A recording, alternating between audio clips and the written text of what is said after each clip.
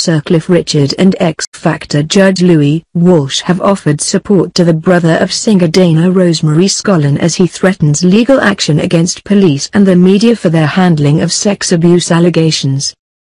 John Brown was acquitted in 2014 of 5 counts of indecent assault against 2 girls under the age of 13 and 16 at several locations in Northern Ireland and England during the 1970s.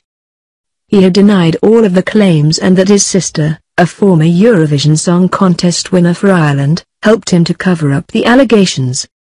Lawyers for Mr. Brown are now considering taking legal action against media outlets, the Metropolitan Police and the Crown Prosecution Service for libel. They claim that libelous comments were made before, during and after Mr. Brown's trial at Harrow Crown Court in England. Mr. Brown said it has been a horrendous experience for his family. He added, "In effect, both Dana and I were put on trial." Scollin, a former Irish presidential candidate, said, "Worldwide damage to your reputation, integrity and good name can never be undone." Mr. Brown has received support from celebrities who have also been cleared of sexual abuse allegations.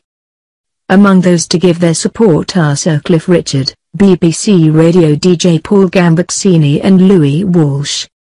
"I have known Dana and John for many years. I fully understand the terrible time they went through," said Mr. Walsh. Sircliffe said, "I would like to join the growing band of those people who like me have been put through the most agonizing emotional trauma, and I pray that together we, with Dana and John, will eradicate that destructive act known as a false accusation.